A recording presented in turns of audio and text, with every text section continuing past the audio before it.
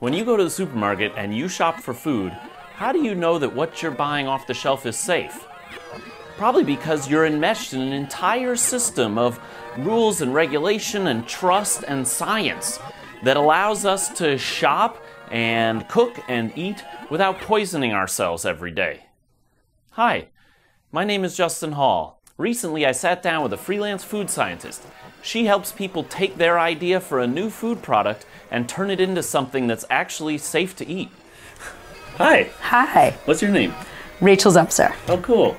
I am a food scientist, so I help people bring their products to market from a technical standpoint.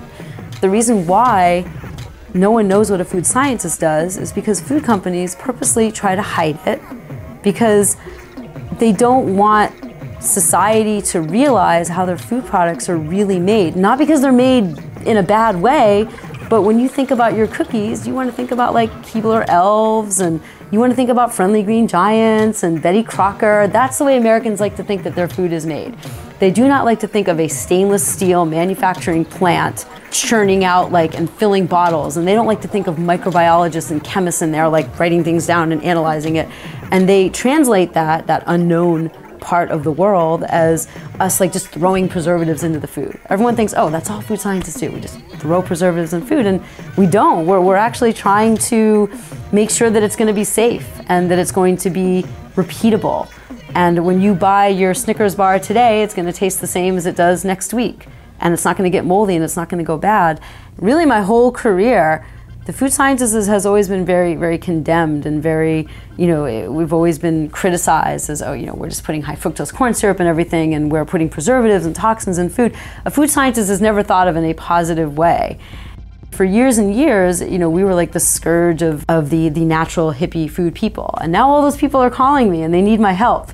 And I usually have to dispel a lot of myths first and make them realize, because they always say to me, oh, we don't want someone who's going to put all those chemicals in my food, and we want to take a whole different approach. And I'm like, look, we're going to do what we have to do to make it safe, and you have to follow the FDA rules. You can't just do whatever you want. A lot of people, when they come to me, the first thing they say is, I want to make a product that's so much better than everything else on the market because everything kind of sucks. And I always say, well, there's a reason why everything sucks, and that's because it has to be made safe. And you're not really going to get any special privileges that anyone else, the bacteria isn't going to ignore your product and start wrecking everybody else's product. The rules are all the same.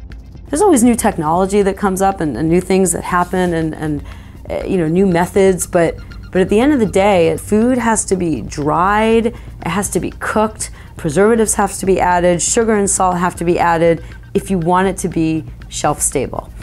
If you don't care about shelf stability and you're just going to make a refrigerated product, you have a lot more options.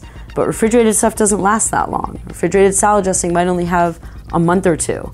And the supermarket is going to tell you, you get a tiny amount of refrigerated space to sell your refrigerated salad dressing. And if it doesn't sell, you're out. Whereas if you make a shelf-stable salad dressing, you might get a much bigger amount of space on the shelf. And the store might say, well, we can keep 30 cases in the back because it's good for a year, and we'll put out 10 a day. But in the refrigerated, there is no back refrigerator. It's you get that tiny bit of space, and the rest you got to store in a warehouse somewhere. And if it expires, that's it. So nobody ever wants to go down the refrigerated path because it's too expensive. Everybody wants shelf-stable. And if you want shelf-stable, you have to inhibit the bacteria.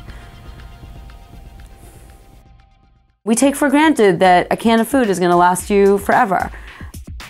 And we take for granted that the bread that we buy is going to last us a while, and our milk isn't going to go bad in a couple of days. Those are all the really important innovations, in my opinion, the things that were done.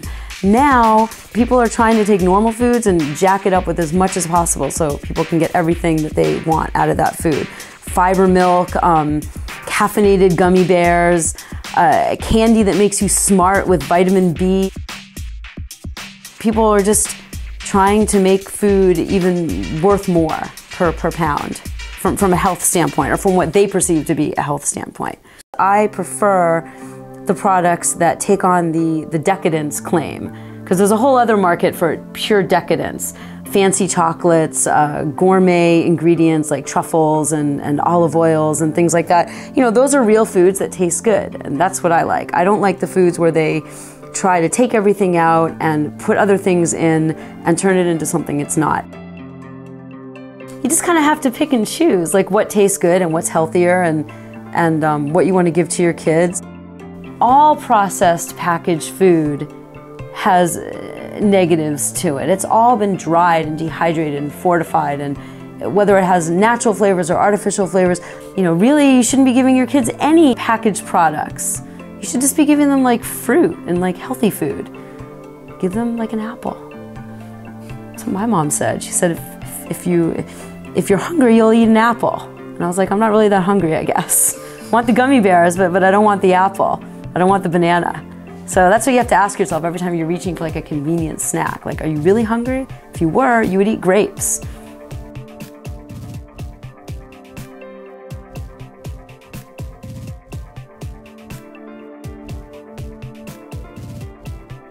People like you support The Justin Hall Show on Patreon. Visit patreon.com/Justin.